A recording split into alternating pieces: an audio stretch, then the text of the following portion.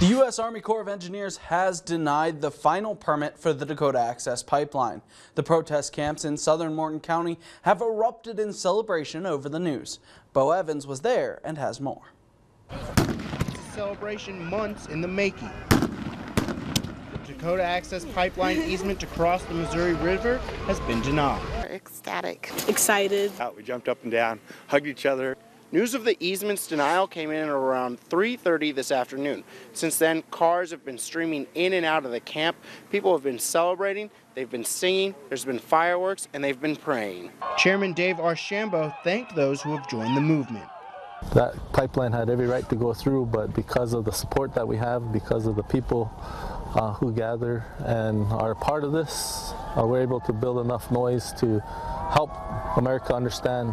Protesters admit this fight may not be over. We're slowly getting there, on winning this thing, but there's going to be a few battles that we're going to have to go through whenever we're going to win this thing too.